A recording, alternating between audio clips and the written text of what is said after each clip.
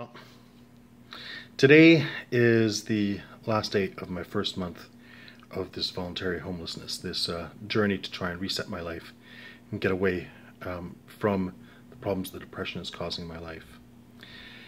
It is a bit unsettling going and doing this, and there's moments where I go, oh my God, what am I doing? Am I insane?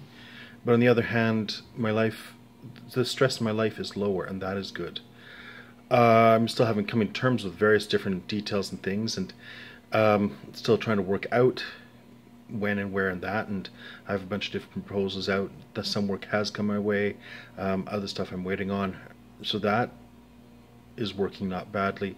As to my depression, doing these videos has been helpful because it's making me think about what's going on inside my head and trying to analyze it, trying to come to terms with it, and then by expressing it here has been working. The contact that I've had with people has also been good, and yeah, I need to see more of you, talk to more of you, have more coffee with more of you, because it's all very good to me. Not seeing you is what does me in, I think, in the end. What else can I add? I mean, I don't feel any sense of doom, etc., heading further down this route, because everything seems to have been going in the right direction so far.